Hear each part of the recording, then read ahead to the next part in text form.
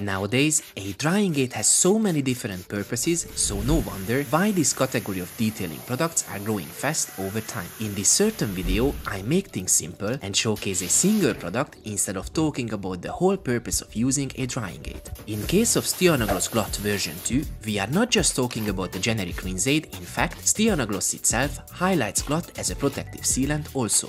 One of the biggest advantage of using such a product is the lazy application method what you can see right now. Simply spray the panels after the final rinse, meaning the surface is still wet, and as you can tell, the ingredients act right away by pushing the water. But the real deal happens when you grab your pressure washer and rinse everything off. That's when you can see Glatt creates a barrier by leaving a water repellent layer on a previously flat surface, just like that. So literally, it nearly takes zero effort to apply a layer of protection in a matter of seconds.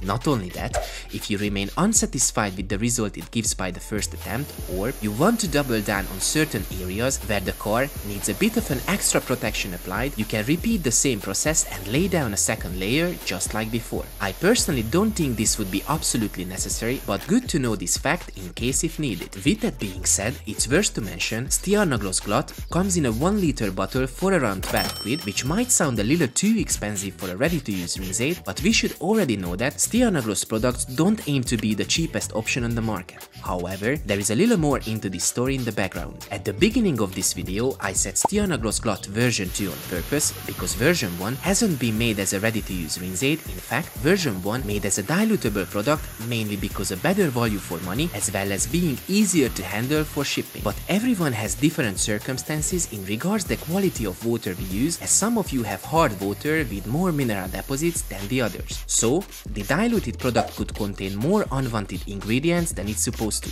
Furthermore, ended up with different performance for each users, not to mention other problems like smearing, weak water behavior, or an overall bad user experience.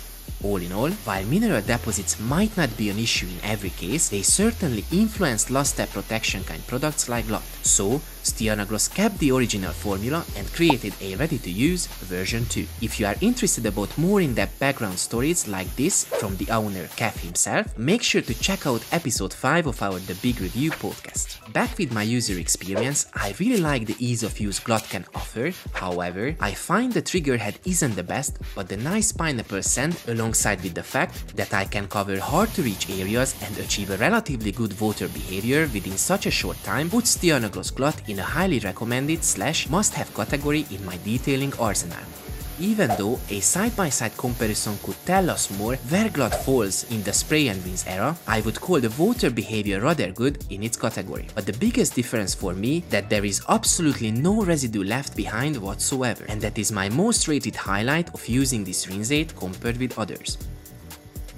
Using a drying towel is optional per instructions on the label, but Stjarnagloss recommends this on their website, and I think it helps to achieve that little extra shine I'm always looking for. Yet to find out more on the real time of the protection, but I can say that it's still going strong on my car's wheels after 1 month, and if you would like to know more about this so-called longevity test, make sure to subscribe to the channel, hit the bell and be the first who knows when this video will be up. Until then, happy cleaning!